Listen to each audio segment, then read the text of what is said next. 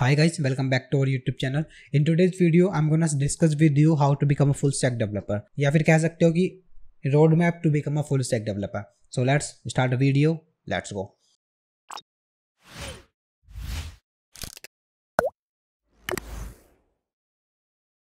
So let's talk about what is full stack development. It refers to the development of both front end and the back end. Means a person who can cover up the front end and the back end part in a web application is called a full stack development. ठीक है, जो भी एक बंदा होगा वो front end और back and का दोनों का पार्ट कवर करेगा वो आपका फुल स्टैक डेवलपर होगा. तो यहाँ पर दो टर्म्स आती हैं. First one is front end the second one is back and. What is front end? Front end is also known as the client side development where you can visit any XYZ website and you can see a image and text everything. For example, animation goes left to the right side. This is the part of front end. And what is back end? Back end development is also known as the server side development. It is everything that user don't see and contain behind the scene activities. मतलब जो भी हो रहा होगा वो आपको पता नहीं चलेगा कि how data was stored in the database, which function was created by the backend developer, how your form validate you if you are a valid user, etc. This is the part of backend. Okay, and one more thing you have to learn is called database. Database is where the data is stored in the structured way. It is called a database. So let's talk about which technology you have to learn to become a full stack developer. For example, if you create a static website, you don't need to any storing data in the database, no need to perform any operation or no need to fill up any form. So then you have to go with HTML, CSS and JavaScript. Using these three technology, you can create a simple or static website where you can show any information of the user and place any image and animation what you want.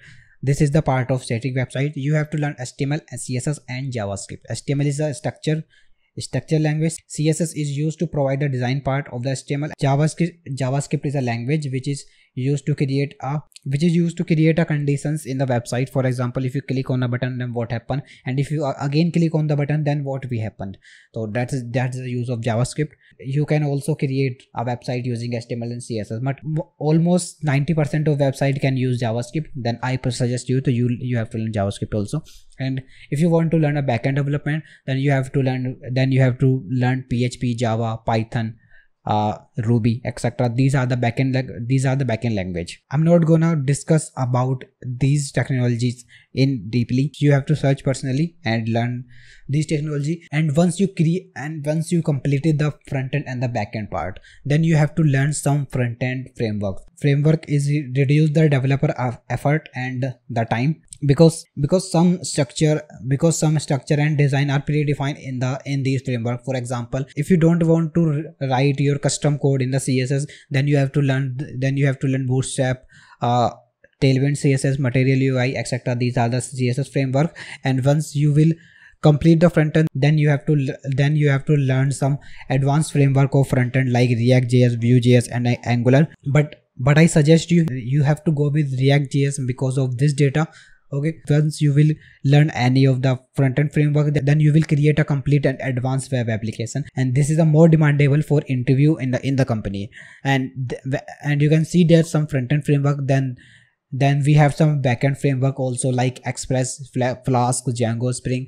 Flask and Django is a framework for Python, and Express is a framework of JavaScript, and Spring is Java. But I suggest you have to master one language is called JavaScript. Once you master your JavaScript language, then it is helpful for you, because the front-end framework React.js and Vue.js are depends on the JavaScript, and the backend framework Express is also depends on the JavaScript. JavaScript is very useful for you if you learn. If you don't want to learn JavaScript, then you have to learn more than one programming languages for a front end and the back end. For example, you will design your front end in a React.js or example Vue.js. Then you have to learn other programming language for learn the Django, Flask, Spring, Laravel. These are the frameworks of backend.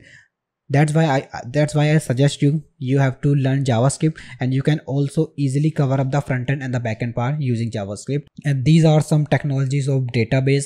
Database is called where the data is stored. So these are some technologies called MongoDB, SQL, Oracle, MySQL. These are the different database technology where you can store your data. What is these? Once you're comfortable with front end and back end development basics, then you have to learn the mean development or month development. But I tell you one more thing, mean development and mon development, these both technology are highly demandable in the market, and if you learn any of one in a both, then you will highly payable full stack developer.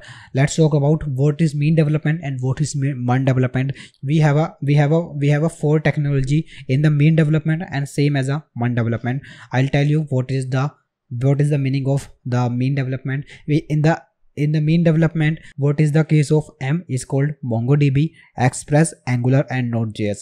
MongoDB is for database, Express is for backend, Angular is for frontend, and Node.js is a framework of Node.js is a technology, and the Express is a framework of Node.js. That is the mean development. And what is mon development? Mon development are totally same, but you have to replace the Angular with React, M for MongoDB, E for Express, R for React, and for Node.js. Both technology are same, but the frontend technology was changed in these terms. But when you complete the mean development or mon development, you can highly demandable full stack developer. And one more thing guys, before completing this video, for example, you will become a mean stack developer and mon stack developer what you have, and you can design a website. Then you have to host or deploy the website in any particular platform. Then I tell you the three platform is called Netlify, Heroku and the Firebase. These all the platform is used to deploy your web application on the server, where you can share your website or web application to other and show them what are you design using these technologies. Okay guys, so this is the roadmap to become a full stack developer, but I highly suggest you have to learn the mean development or mon development, but it is totally up to you what you like, what you want. You can learn anything. Okay, so that's the video guys. If you learned something new from this video and you like this content, so please hit the like button and subscribe the channel for more related videos. I'll see you next time in the next video. Till then, see you. Bye bye.